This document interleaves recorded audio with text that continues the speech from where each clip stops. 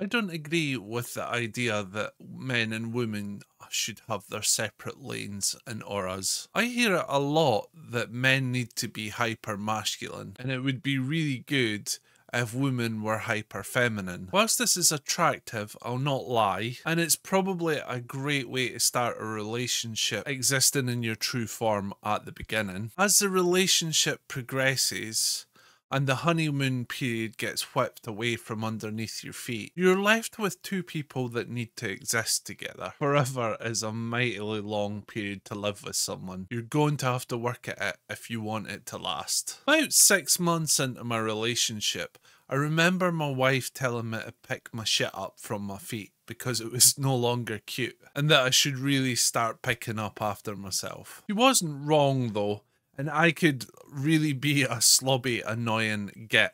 Shout out to anyone that's lived with me before and understands what that means. But this goes to show that after a time of living together, you're left with having to exist and to work together as two people trying to make life best for the both of you. Sometimes conflict needs to happen for a solution to appear. This can also be very frustrating, compromising, because when existing in your true form, both men and women see things from a different perspective. Me, the logical person, I'm always going to look for solutions that make complete logical sense. And my wife, choosing how she feels in her emotional state, sometimes chooses things that makes no sense whatsoever. It can be tough striking a balance or even coming to terms with this. And a lot of couples fail and end up separated because of the lack of communication. That is why I love the quote, "Men are from Mars and women are from Venus." We are actually quite a lot different at core. But then,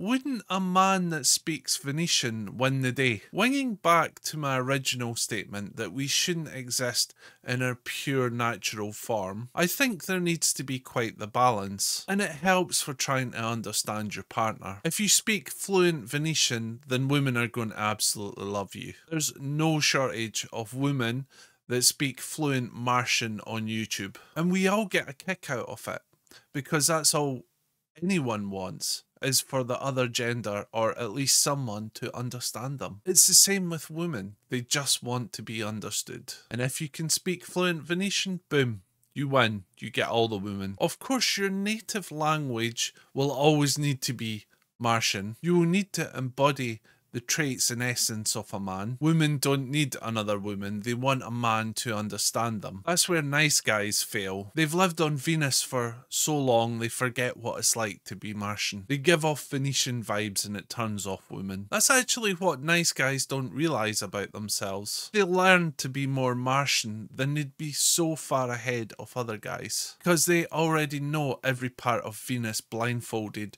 and with one hand tied behind their back. Metaphors aside, my main point is that by being hyper masculine will only work for so long. Things change after kids and a long-term relationship or marriage. If you don't try to understand her on any level, then you're going to have a bad time. She'll eventually get bored of only trying to understand you, and you'll eventually be pegged as one-dimensional, and that's no good. Lack of communication between men and women is actually where it mostly breaks down. I learned this in my marriage. I used to think, or I was taught, that men and women are the same, or there is not much difference between us. But then after being married to my wife for more than 10 years, I've learned that women think on a completely different level, and it's important to understand that and care about it too. After all, her happiness is just important as mine. And that's it for now, guys and girls. Thank you very much for listening. Peace.